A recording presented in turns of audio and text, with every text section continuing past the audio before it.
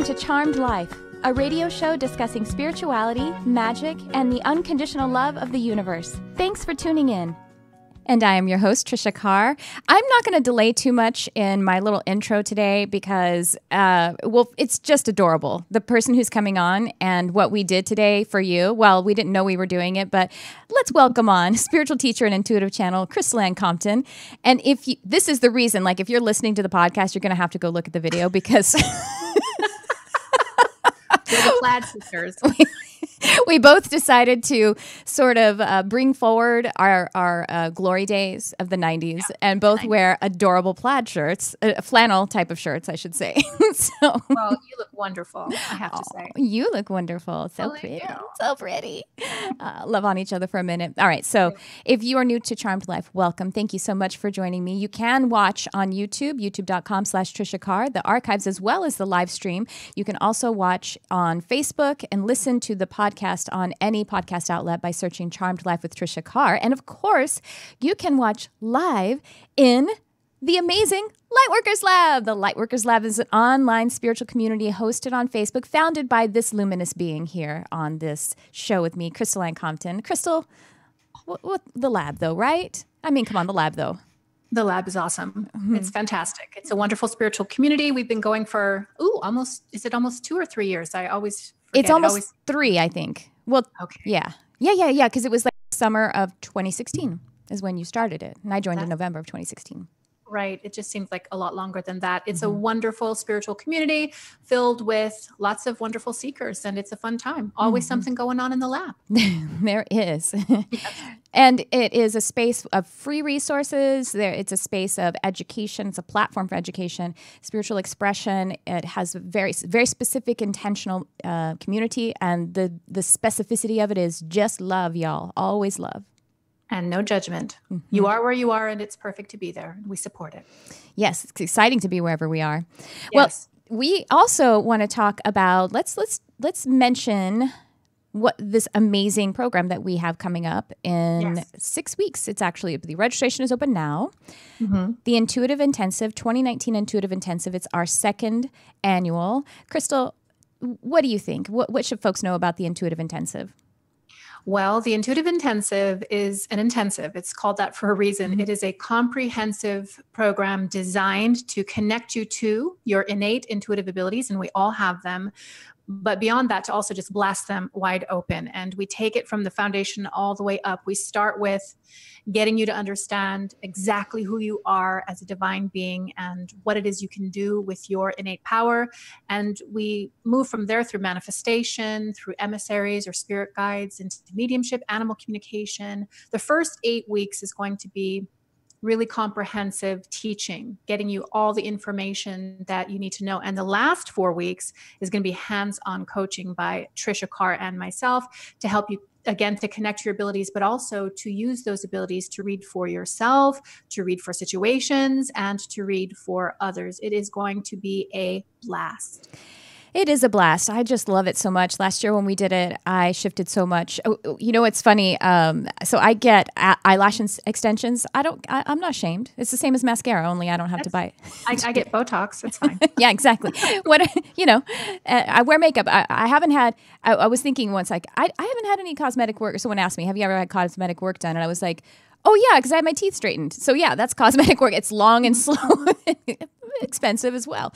I did Invisalign. Anyway, the point is, last year when we did the Intuitive Intensive, that I have to go back and like get my eyelash extensions redone, and it usually takes 3 weeks. But I had to come back like every 7 days because I was shifting so much by teaching the program that my body is like, my hair was growing and everything was growing really fast. And my friend who's my lash technician, she was like, you know what? People are always asking me how they can grow their eyelashes with a serum or something, but I'm just going to tell them to do an energy healing. The energy is powerful. Do the Intuitive Intensive if you want better eyelashes. There you go. Better skin, better hair, better lashes. Yeah. A very cheap way to improve your health. So anyway. I also want to say that in last year's intensive, we had some students who came in just not even knowing that they had any abilities and really just trying to check it out. And 1 year later, they are actually in their own spiritual businesses. They are giving readings professionally. Not that that's the goal, but they became so confident in their own gifts and their talents that they're now sharing them and broadcasting them. So it's really fun. It's wonderful to immerse yourself in the content, but also the potential of what you can do with these abilities is powerful as well. It is. And it's really amazing. People who they'd never given a reading or even for themselves before. Right. We have a video of testimonial people who offered their testimony about what their experience was, and you can actually find it on my YouTube channel and on Crystal's YouTube channel if you want to see that. And the link to read more about it and register is here in the show notes. However you are watching or listening to this program, so we do welcome you to check it out. And welcome you, for serious seekers only, but any level of development, Right. Even if you are at a higher tier, I would say, of practice. I mean, I learn something every time, even though, we're the ones who are teaching it. So welcome to have a look at that, y'all. And today we want to talk about a hot topic so far. Yeah, a hot topic in this kind of spiritual seekers community, in the lightworker community, higher consciousness community, metaphysics, mysticism. I'm saying all of these things, but I'm not saying New Age because I really don't like that word. I've never liked it. Even when I was a kid and I first started hearing it, I didn't like it because I think it's actually a little bit pejorative, because actually what we are looking into is an eternal kind of age, an innate truth of how energy functions and what humans are and what the divine is. And anyway, along those lines, whatever label you decide to put on it, is Doreen Virtue. And I guess it is sudden. It's been going on for about 2 years now, I think, that she started doing an about face in her life and in her work, which she is putting out into the world. And there was a brand new list. This is February of 2019, and she just wrote an article called "The A to Z List of New Age Practices to Avoid and Why."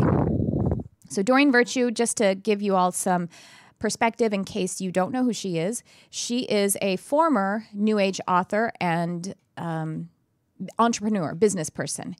And she used to write books all about, there was one called The Lightworker's Way. There's all kinds of on angels and different, what she deems as New Age topics. And she was really quite a pioneer in it so far as the business side of it is concerned, wouldn't you say? Yes, absolutely. Mm-hmm. And so far as it being an author, she's, if you're familiar with Hay House, she was definitely one of those big authors that Hay House published and made a lot of money with and for, that's not pejorative at all when I say that. I just mean, like, as a business, she was very prolific in that realm. And so, I would put her in higher consciousness just because for the business side of things as well. But anyway, essentially, about 2 years ago, maybe a year and a half ago, she claims to have had an awakening while going to a Christian church, and she saw the real Jesus. And I'm paraphrasing, but this is pretty close to what she says, that she discovered that she had been following a false Jesus, and that the real Jesus of Nazarene made himself apparent to her and explained this to her. The other thing that she says, just to give you the backstory, as I have read on, I actually saw her giving a video about this. She said that, she came up as, she's always said she came up as Christian Science, which is a kind of metaphysical combination of Christianity and, like they use a lot of the same kind of higher principle practices of meditation, and they believe in energy healing, and they believe in thoughts becoming things. So, you see a lot of that, but it's also with the Christian kind of base. And so now it's interesting, she says, I came up with New Age thought, but she used to say when she was a New Age business person, I came up as a Christian. And I think both perspectives are right, because it's kind of a hybrid sort of practice. Right. And so now she says that she used to say all the time, even when she was still a New Age author, I'm a Christian. And I was like, that's fine, that's great. But then when she had her about face, one of the things she said was, I had never read the Bible before. I didn't read the Bible until I started making these oracle cards called the Words of Jesus, Loving Words of Jesus. And when I heard her say that, I was like, you never read the Bible before, but you claim to be a part of that faith that is based upon that book. And that gave me pause when I first heard that. Like, I wouldn't call myself Muslim if I'd never read the Quran, Right, totally, yes. Absolutely. And so fast forward, well, I actually talked about this when it sort of came out about 1.5 or 2 years ago. I can't remember exactly when. And I talked about it in the lab because a lot of people started to panic. They had certifications from her and, to be an angel card reader and whatever else. And so I addressed it in the lab at that time. And I said, well, look, if it's actually panicking you that much, I think that maybe it's time to look at whether or not you are clinging to those certifications too much, regardless of where they came from. Because if UCLA burned to the ground, does that mean you can no longer be a scholar because you have a degree from UCLA? No, your scholarship is more than that. And so I said, maybe we look at that. But on the business side, on the practical side, if you feel like part of the reason you purchased that program was because you were promised a certification that would support your business for the rest of your life, then yeah, maybe ask for a refund. But that's a totally different thing than as to whether it actually certifies or verifies you as a healer or a teacher or a minister. Anyway, so here we are now with this A to Z list. And Crystal, you actually did put up a video in responding to this last week. And what are your thoughts about this on the surface? My thoughts are that it's actually pretty easy. If you have your own spiritual compass, then that means you can at least probably read energy. To be spiritually connected means to be connected to the divine or to the source of all things. And really what that is you can call that God, you can call that creator, you can call that whatever, but it's really love and it's an energy. And when you come across a person or you come across content like that article and you read it, you can feel whether that's in alignment with this divine energy or with love energy or with God energy. And if it is inducing fear within you, or if all of a sudden you're getting afraid because, oh my gosh, I love unicorns, which is on our list of things that are going to make you go to hell, or however she phrased it, or crystals or Reiki, and you realize, oh my gosh, I partake in those things and now I'm struck with fear, then that's your first sign that what you're looking at, what you're contemplating might not be in alignment with source energy or with creator energy. So I think that for the spiritual seekers out there, it's really important to understand that the fear itself is your first indication that something is amiss. And second, that you can trust yourself to be able to discern whether something is true or whether something is false based on your own compass. It's a great opportunity, I think, actually, for spiritual seekers to learn how to trust themselves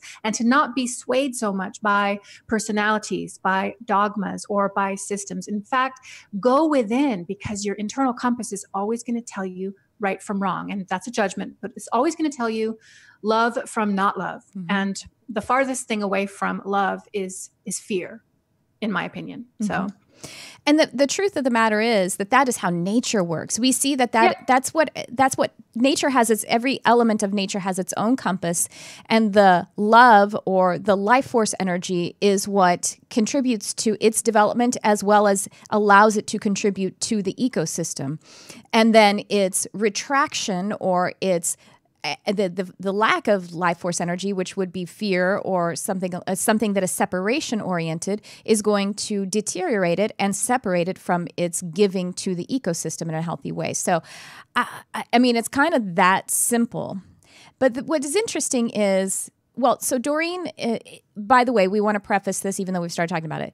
This absolutely, we love Doreen because she's a person, she's a sister, and she actually we are both in businesses that she laid some trail for. So acknowledging that, and also acknowledging the fact that maybe in a week she's going to turn around again and repent and say, I no longer am Christian. That's okay. You know what I mean? Like, there's a lot of bravery in doing this kind of stuff. So on the light side of things, we just want to say that this isn't meant to tear anyone down.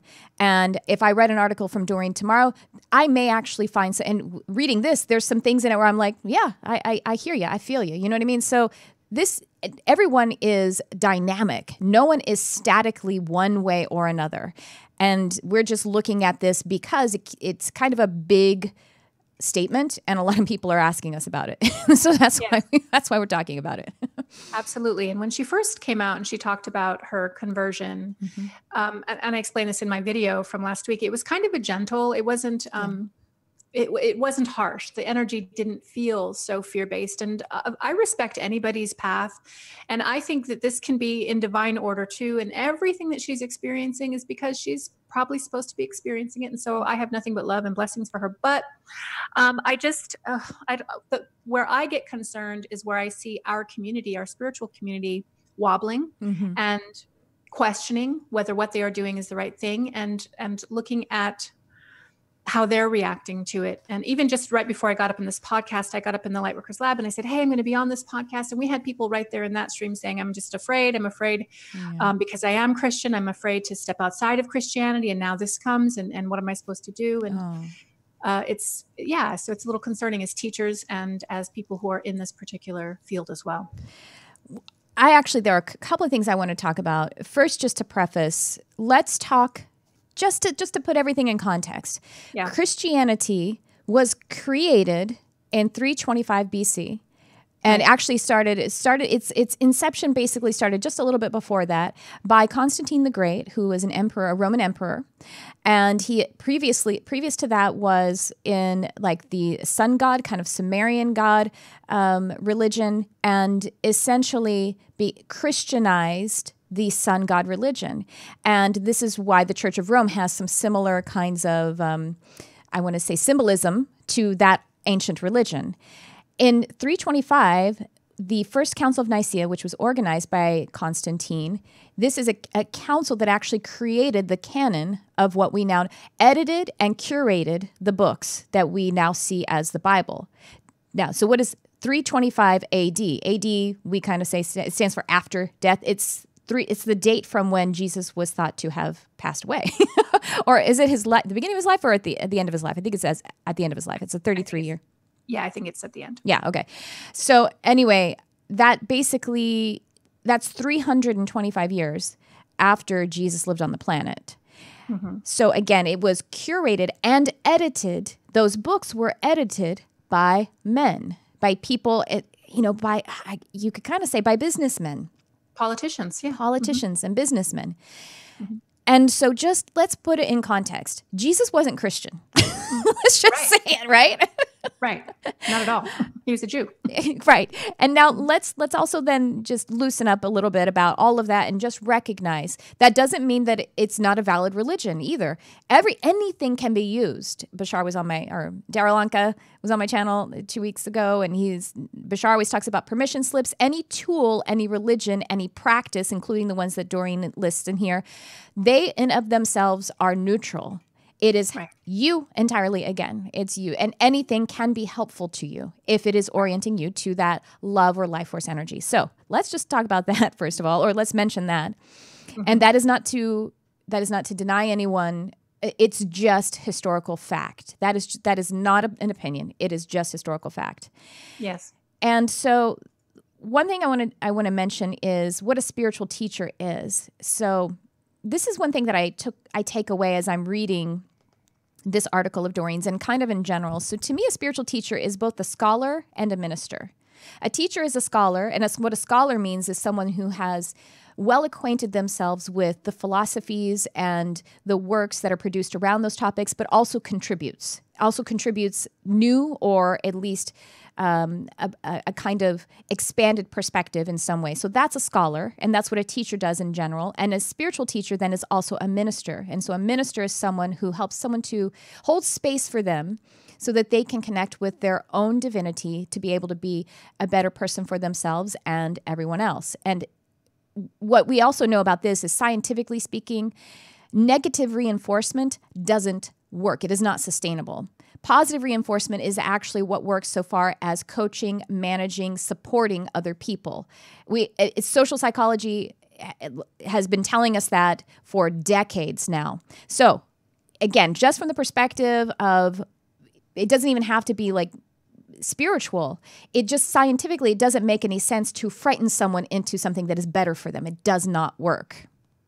Right. Well, I mean, if you look at religion in general, Orthodoxy has been using that tactic, though, for, millennia. Mm-hmm. They've been, using hell. They've been using punishments. They've been using the Inquisition. They've been using this negative reinforcement to keep people in line and to keep people, I think, frightened from exploring on their own what that spiritual connection ought to look like. So, I mean, in one sense, it does work, but in the other sense, it's not authentic. It's not really fostering what we're really talking about here, which is an understanding and a relationship with God.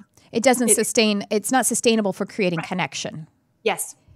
It actually creates more fear, and it is fear is again, scientifically we can see that fear actually, using biofeedback, actually shuts down the life force. It actually creates illness and it creates disease. Right, and I think that's what I really don't like about what Doreen is doing with this article and just the direction that she's going. I think she's not gone back into, because Christian Science is not fundamentalism, but I think now she's in fundamentalist evangelical Christianity, like that literalist interpretation of everything in the Bible is absolutely true. Anything that deviates is sin. You're going to hell. That's what I don't, and I also don't understand, and maybe Trisha, we can talk about this. Like, how do you come from an enlightened space about reality or an enlightened space about consciousness, which I think from some of her books and some of her work, I mean, I had the impression that she had this expanded consciousness. How do you go from that into this sort of boxed in cage-like reality? To me, I mean, because you and I both started from evangelicalism, and I started from straight up fundamentalism. I know more scriptures than I can shake a stick at. I memorized them as a child.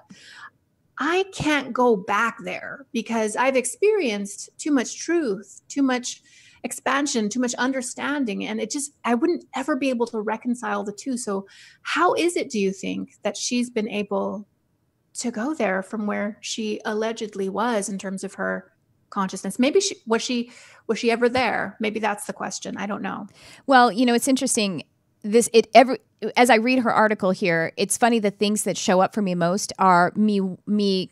The first thing I'm seeing is comparing it to the actual Bible and saying, well, that's not biblical. That's not biblical. So the first thing I want to say in answer to that is, no one knows the heart of a man. And so I can't say and obviously you're not either. We're talking about the fruits, but judging by the fruits. So now judging by the fruits, which many of which are her very own words, I mean, this is going to sound judgmental, but the best word I can think of is dilettante. And a dilettante is someone who is sort of like just cursory, not really, again, not a real scholar, not deeply in the full occupancy of whatever it is that they are practicing. And this, again, I take from that one video of hers where she was explaining her conversion. And she said that, the way she mapped it out, I grew up Christian, but it was, Christian Science, again, not fundamentalism. And then when I started to get exposed to the New Age world, I found it all very exotic with the crystals and the everything and the energy healing. And I was dazzled by it. And then essentially, I think that that's kind of where she left off. It's almost as the signs and wonders. She left off at that. And then she had never read the Bible. She didn't really know about Christianity. So then when she started to go to church or read the Bible, she got dazzled because that seemed very, again, exotic to her. So I think it's very much the same thing. And I want to say she's kind of again, I hate to say it because I don't want to be judgmental, but it is a kind of a dilettantism. I think I'm going to say something just again to put it in context. I think Doreen Virtue, so far as spirituality is concerned, on whichever part that she is doing as a business or as a speaker, I feel like she's the Madonna. Meaning like not the Holy Madonna. I mean Madonna, the singer and business person. Madonna is, and that is not an insult because Madonna is phenomenal at some things. At singing, maybe not so much, right? Like it's good enough, better than I can't record an album right now. But you know what I mean? Like, so as a musician and as a singer, Madonna has what she has and is as good as she is. But as a business person, she's pretty great at going with the title and actually even leading the tide in a lot of ways. So that's what I think about it. That's, again, judging by the fruits or discerning by what the products are. That's what makes sense to me logically. Right. It makes sense to also wonder whether this is all kind of, I mean, we always want to preface with we're not judging, but we are asking real questions. Like, is this kind of like a money grab? And, there are new up and coming teachers in the metaphysical and spiritual community, and maybe she felt like she was cycling out of this particular community in terms of popularity and otherwise. And so maybe she moved to another religious or spiritual community that she could avail herself of. I don't know. That seems that's superficial to say the least, wicked to say the most. It just seems bad. I really never followed Doreen too strongly. I've got a couple of her oracle card decks. I'm not going to get rid of them. If I like them, that's because I've put my energy into them. But I really, I can't really comment on what her motivations are. I can only comment on what I see as the result of what she is doing. And I don't like it. And it just bothers me deeply that anybody in any system can tell somebody else about the quality of their soul and can tell somebody else about the trajectory of their soul. You're going to hell. Really? How do you know that? First Samuel says that only God knows the heart of a man, that we see the outward. We don't see the inward. So who are you to tell me that because I have Reiki sessions or because I like unicorns, okay? I like unicorns, that I am on a path into witchcraft? Not that there's anything wrong with that, or that I am on a path to hell. Who gave you that God mouthpiece? That's so presumptuous and arrogant of me. Now, I can guess, having come out of fundamentalism myself, that she's doing it because she feels she has to, giving her the most benefit of the doubt. She feels that she's got to go and spread the gospel to the world, and she's got to tell people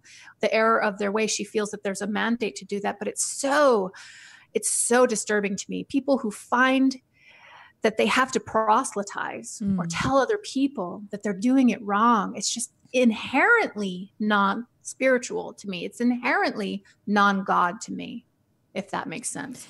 Absolutely. And you know what, even in the Christian church, the ministers who really helped me to shift the most, helped me to feel the most, more of my divinity, didn't do that either. They didn't say, you're going to hell, and this is how you go to hell. They weren't doing that kind of surface thing. Again, I think it's stopping at something that is very superficial and not really going down into loving humanity. Well, Jesus said that, real, what is it? Feeding the orphans and the widows. What is it? Real love, or I'm totally paraphrasing because I've forgotten my Bible verses. But, that's true religion. That is true humanity, and that is true divinity, is to actually love someone. That I love that you put that on your YouTube channel. No negative comments or whatever will be tolerated. Get in the pit and try and love someone. That's what's really hard. That's the hard work of being a human. Right.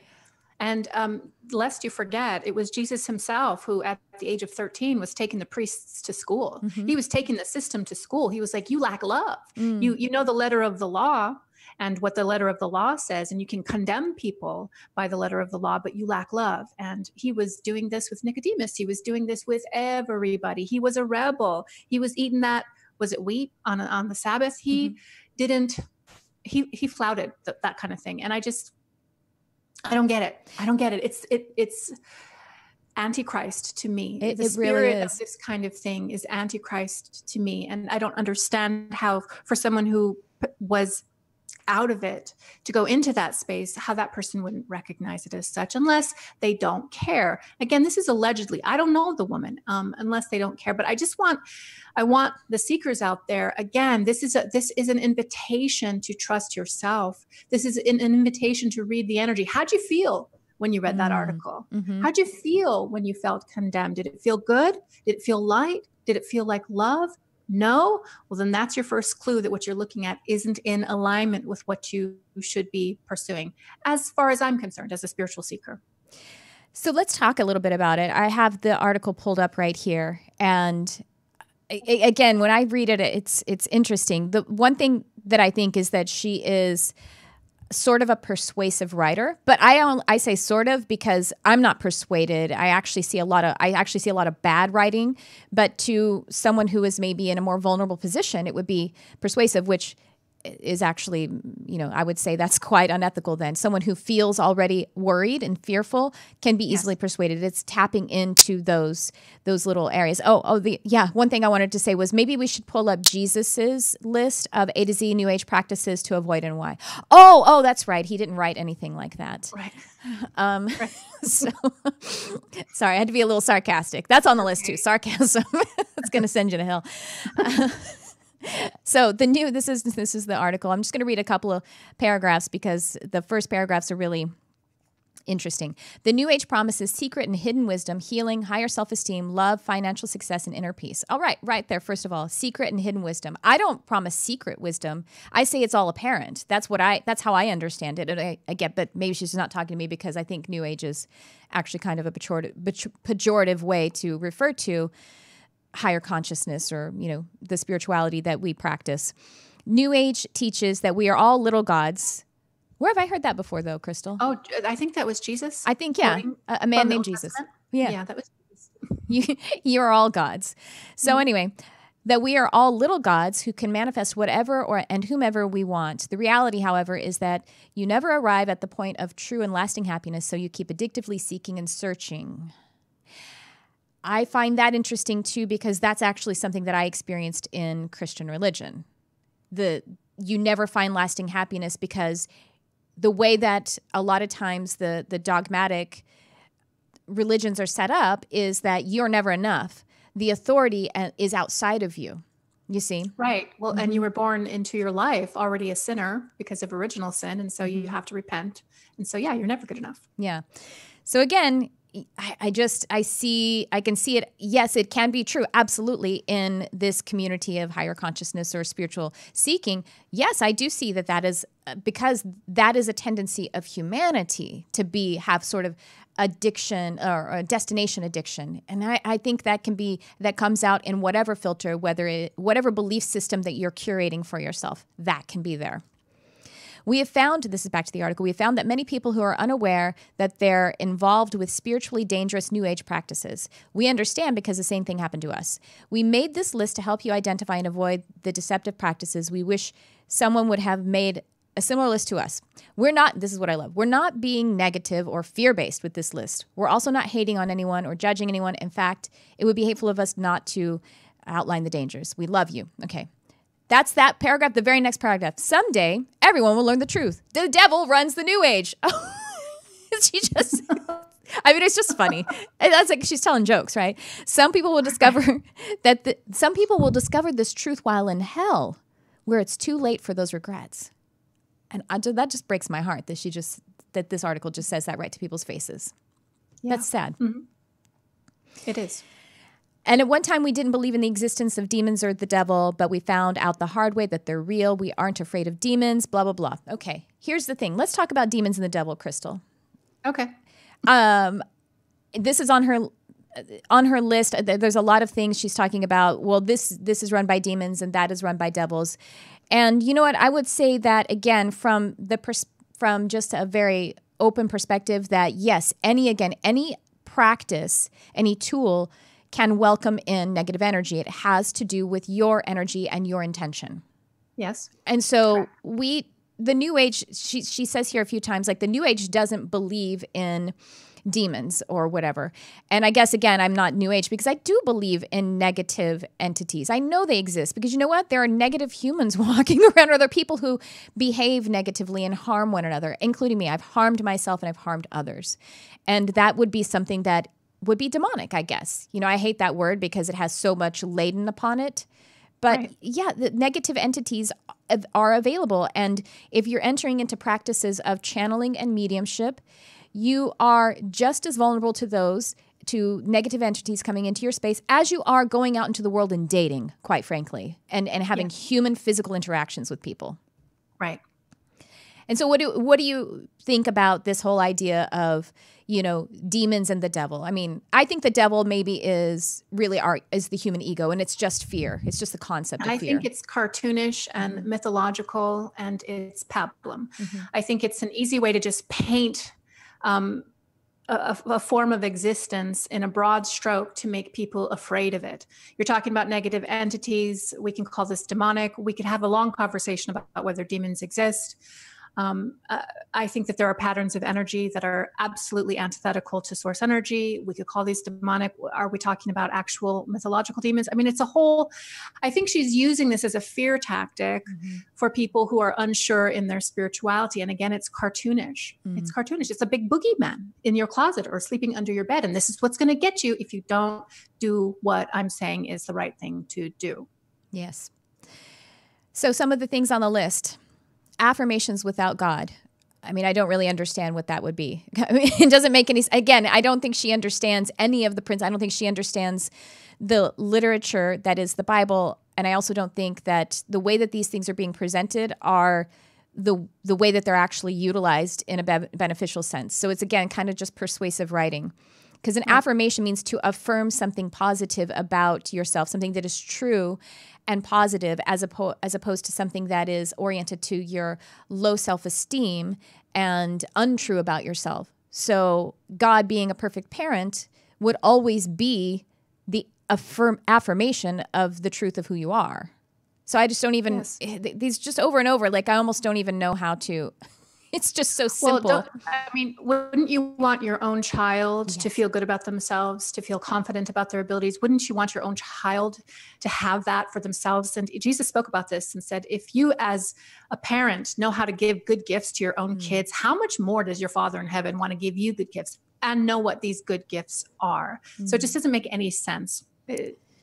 I'm reacting. I know, me too, because it's so funny. We're such the ones to look at this, because again, it just keeps drawing me back to the Bible and saying, no, but the Bible said this, which is funny. I can't. But anyway, that's just the first one. So no affirmations without God right in there. So what is an affirmation about God? Just the Jesus. Go ahead. She says, avoid positive affirmations that only glorify yourself, i.e., I am a wonderful person, and instead use affirmations that glorify God based upon Bible verses. Self-glory is hollow, like eating junk food. Giving glory to yourself won't increase your happiness, confidence, or self-esteem. Only by praising God will you find the joy, peace you seek. Don't you believe this? Try saying, thank you, God, repeatedly, and notice how you feel. Then keep going with praising God. God doesn't need us to praise him. Oh, good. He doesn't have an ego, but we need to praise God for our own benefit. And that's just a lot of circular logic. Again, I'm going to pick apart the writing because it doesn't make any sense. Right. Right.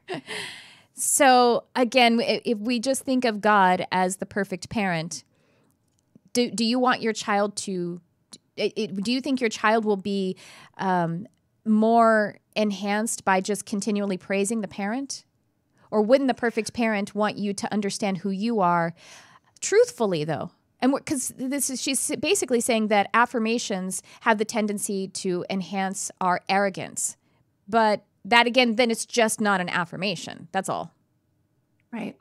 Right. And as a parent, you want your child to be able to go out into the world and succeed.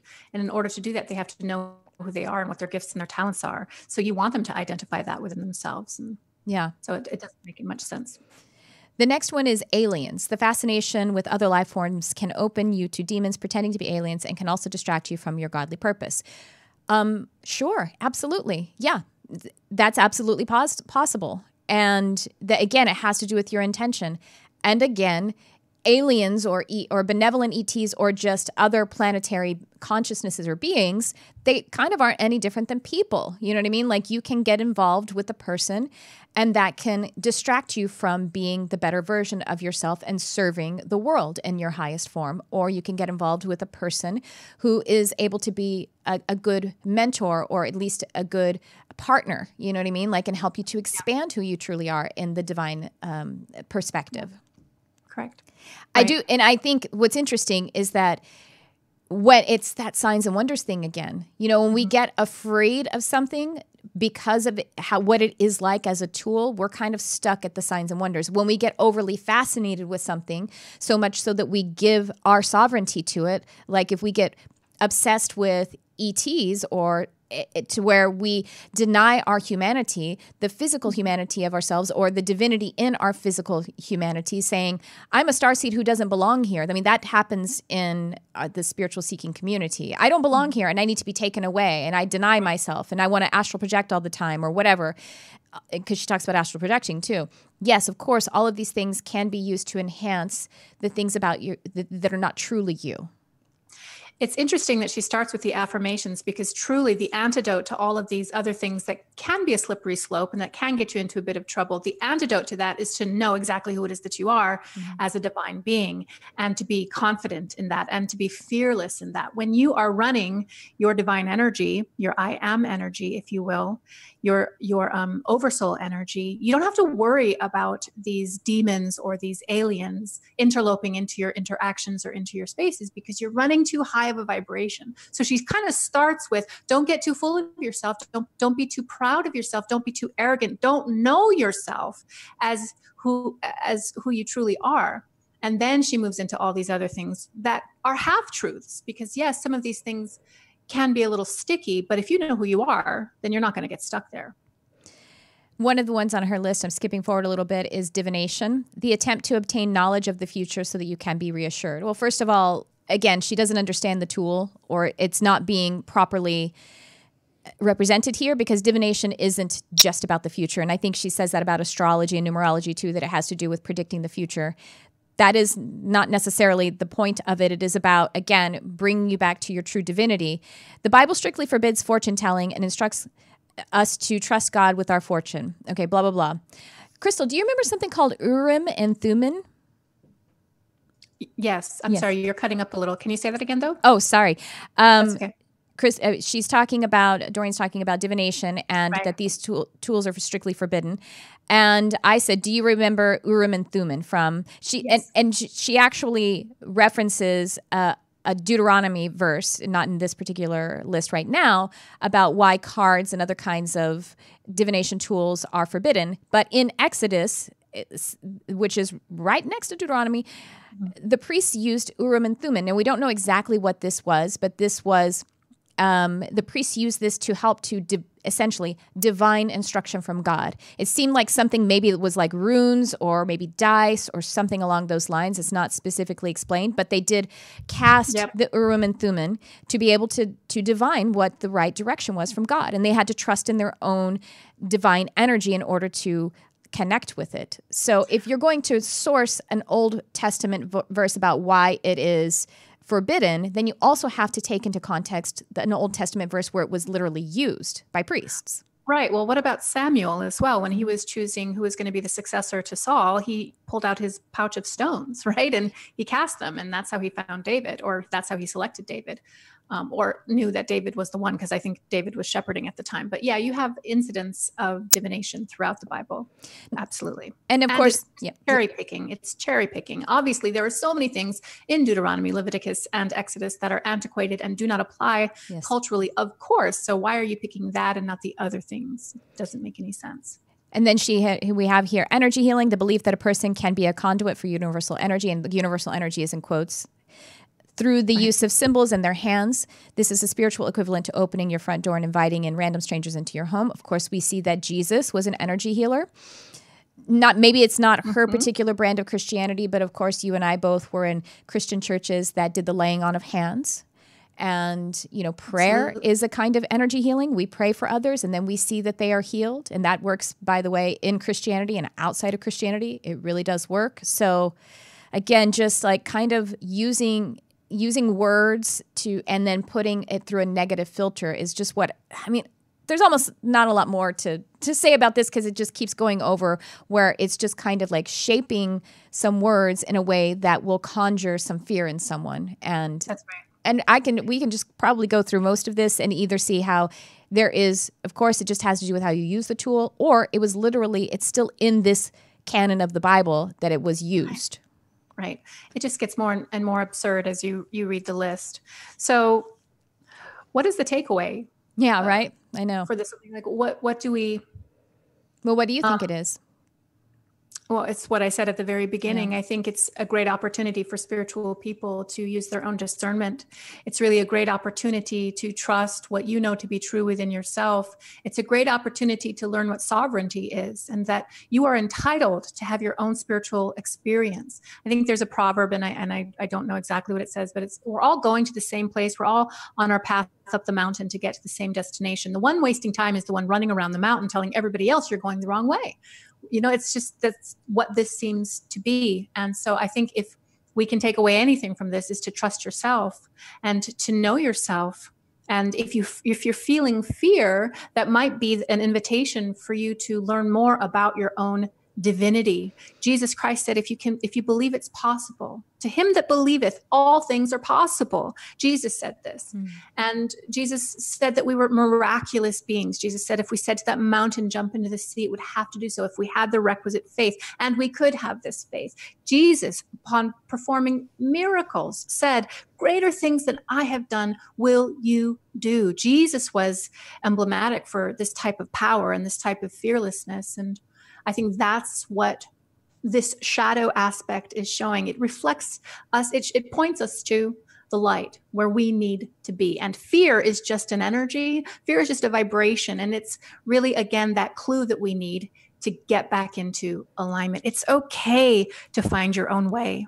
It's okay to exit a system that no longer works for you. I want to embolden people to do that. And I want to acknowledge as well, when you first start to exit any system, Christianity is just one of them.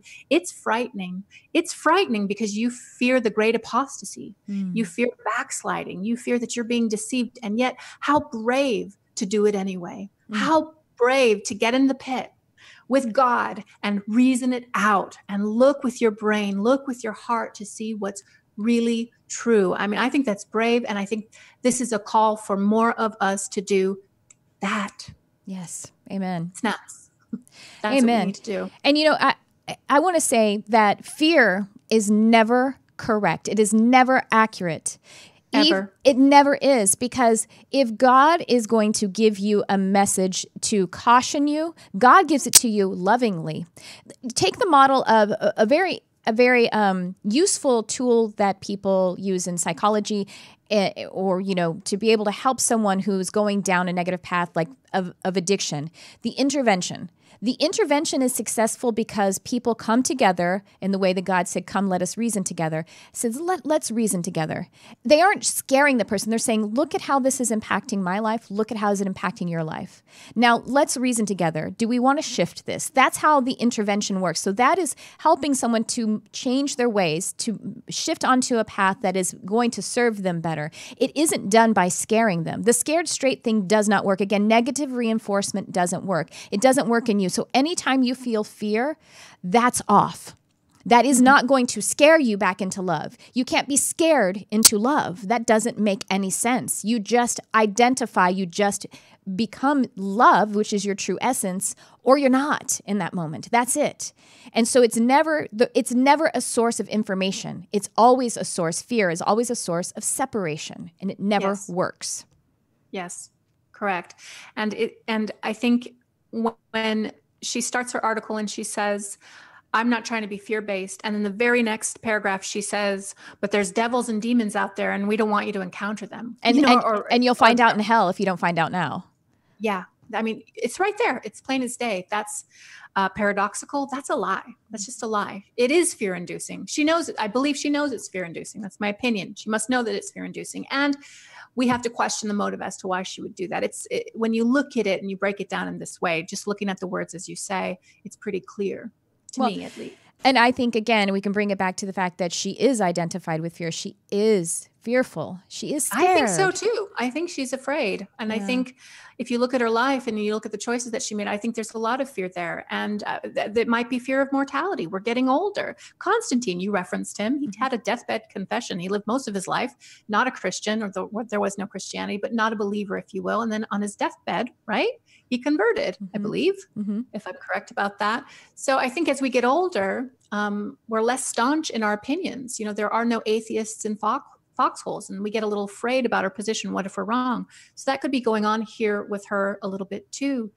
And that's why I say it requires bravery. It really does. And it requires you being willing to connect with who it is that you truly are. And there's power there. There's power, wonder-working power within yourself, within the I am of who you are. And that's where you have to start. And that's where it all ends as well. And that's what I said on my show last week.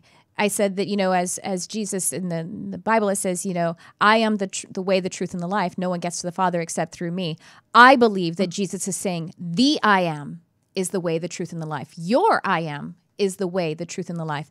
No one gets to God or the entire universe, source energy, unless they get through their own portal of God.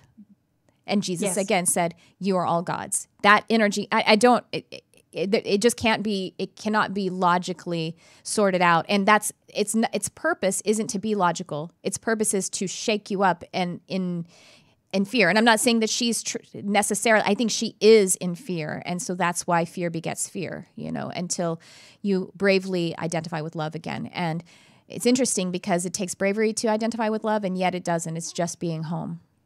Right. It's who you actually are. You might have to peel away some layers to get there. And, as we close here shortly, I just want to, even though I got reactive, and I think a lot of that is because we've got echoes of that fundamentalism within us. And I chafe against that. But I kind of want to say again that I believe she probably wrote this into her blueprint when she came into this life. Man, she's shaking up the spiritual communities. She's causing a lot of people to question, which I think is good. And I don't want to judge wherever she is. In fact, I want to bless wherever she is. It's okay to choose this path, to make these choices. It's okay. And I don't wish her ill at all. What I really want to do is throw some triage out there, or to offer some hope and some light to those people who are struck by fear by this message. You don't have to be afraid. In fact, the call when you're afraid is to return to love. The most important spiritual practice that I have done lately, I'm going to share it with all of you. This is the most impactful, the most powerful spiritual practice I've done. And Crystal doesn't even know I'm going to share this right now. And so I want you all to pay attention. I want you all to take notes. This is the only practice that you ever need. And we're going to put it on the screen right now. Oh my God, is that con? Yeah. So for those of you who are listening, we just put up a picture of one of my cats and my husband, and they're sitting in the exact same posture. But I took that picture because they looked so hilarious and adorable, and I laughed so hard. I laughed so hard as I watched them. I just felt so much love. I felt so much joy. And that is everything. Love and joy. Loving someone. And I loved myself for having that. You know what I mean? So that is the most spiritual thing I will do all day today. I have the show today. I'm going to be teaching a class later. That is the most spiritual thing I will do all day long. I love it. Hey, the Bible says a merry heart does good like a medicine. And joy is another way to encounter God. So I love it. That's wonderful. Amen. Well, with that, we are out of time, and we just want to mention again, we welcome you to check out the Intuitive Intensive. The link to check it out and to register is in the show notes. We actually have an early bird special at this time. We haven't said when that's going to end yet, but it will at some point, and it's already incredibly well priced. It is the resource that you are contributing is your open heart and your interest to give yourself the space to be able to grow and change. So the 2019 Intuitive Intensive, Crystal Compton and me, we are really excited to work with all of you. Anything else you would like to share, Crystal? No, just thank you for having me on your wonderful podcast. I just want to say hi to everybody in the Lightworkers Lab. I think this is a great conversation. I think we shouldn't be afraid to have these kind of controversial conversations. I think only good can come of it. So thank you for having me. And so many blessings to Doreen Virtue. Just a prayer in this moment that we do love her, and we love all of the things that you've contributed to our lives in the positive way. And we see your light, and we see the interest. I think the energy behind it is wanting to help others. Still somehow that is there, and I honor that, and I just pay attention to that and give my whole love and support to that. Amen. So it is. Thank you so much. Amen. Yes. And that'll do it for our show today. Thank you again, Crystal Compton. You can find her. Her website is crystalcompton.com, and of course, thelightworkerslab.com. Find the Lightworkers Lab on Facebook as a group. Join us, and I will see you again next week. Thanks for tuning in. I love you, whoever you are.